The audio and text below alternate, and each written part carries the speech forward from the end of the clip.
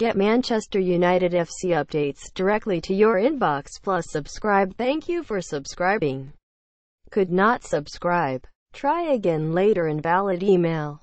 Manchester United target Gareth Bale has got his year off to the perfect start, but even his 2 goals were not enough as Real Madrid limped to a 2-2 draw with Celta Vigo. The 28-year-old endured an injury-hit 2017, missing a whopping 39 games last season, and could only make the bench for his Cardiff homecoming in Madrid's Champions League final win against Juventus in May. Bale's calf problems have coincided with Isco's remarkable run of form and Marco Asensio's emergence, but the Wales superstar looks to be putting those struggles behind him in the new year. After starting and scoring against Numancia in the Copa del Rey last week, Bale followed that up with another impressive performance against Celta Vigo on Sunday night.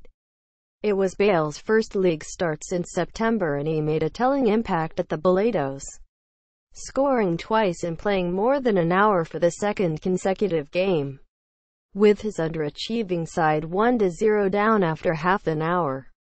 Bale stepped up with 2 impressive finishes in the space of just 3 glorious minutes.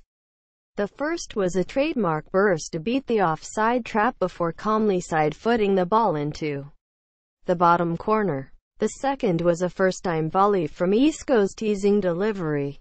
But at Madrid, who currently lie 16 points off league leaders Barcelona in 4th place, conceded a late equalizer at the death, when Maxi Gomez headed home to send the crowd wild. It was an encouraging night for Bale, though, who looks to be returning to something resembling his best as he starts 2 games in quick succession again, and United will have been impressed. Jose Mourinho revealed last month that he was pretty sure his side were going to pay a lot of money for one player in the summer, and Bale is certainly on his radar. Despite exchanging a memorable exchange with the Welshman ahead of United's friendly with Madrid last summer, the 54-year-old claimed a move for him was mission impossible at the time. "Yes, it's the same as Ronaldo," he said in July. "You have contacts, you have feelings, you understand things." I think it was clear that Bale likes Madrid, the challenge, the situation. He's in a club in a very good situation now. I never felt a desire from him to leave, so why lose time and energy on that? No. Get all the latest Manchester United news first with our new app.